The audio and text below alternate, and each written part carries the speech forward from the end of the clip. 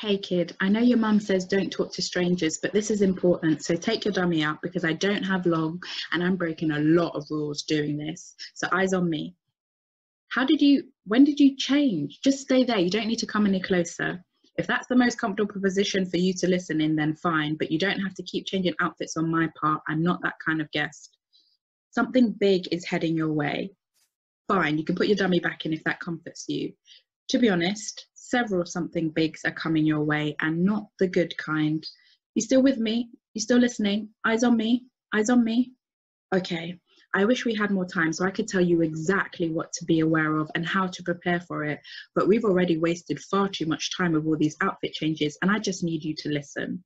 Your mum tried her very best, but there were things even she didn't see coming. Don't look at me like that. This is already difficult as it is. Not everything you will experience will be character building or make you stronger or tougher. And it starts as early as reception. Good question.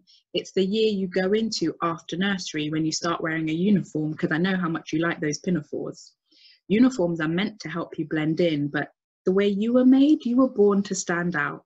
From the naps and coils in your hair to your ballerina toes, from the way you limped and even the way you thought and loved, people will tell you it's wrong, that everything about you is wrong, that you are so wrong you don't even have a right side. Some of those things they will say and do will push you over the edge. You'll think you're floating when in fact you are falling, and I just need you right now to make as much noise as you can. Please do not stay silent. You will lose so many years being silent if you don't get used to using your voice now. It will be a minefield when you're an adult. I get that silence can feel calming and quiet from all the chaos, but it is far more dangerous when you let that silence in. It starts to eat away at you, which is a far worse punishment than you can ever imagine. It's worse than when mum hides the remote so you can't watch TV.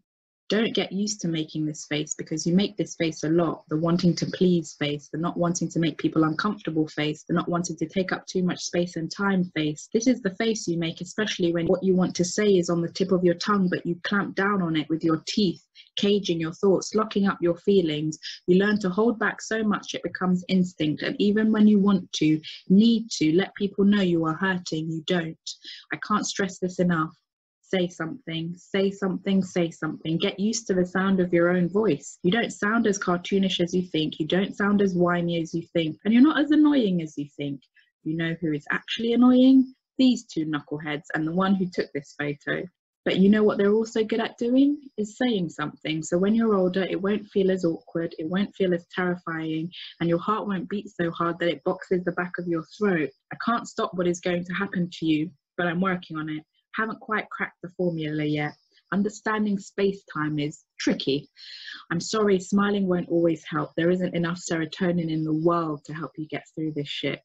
Mum eases off and lets you swear when you're older, but it won't always feel like this. Smiling won't always feel like you're wearing a mask. There'll be days where you can't help but smile and laugh. So whatever happens, kid, you must hold on to your voice, because you're going to need it, and you're going to have to fight with everything you have to keep it. And brush your teeth before bed. Trust me, it's important.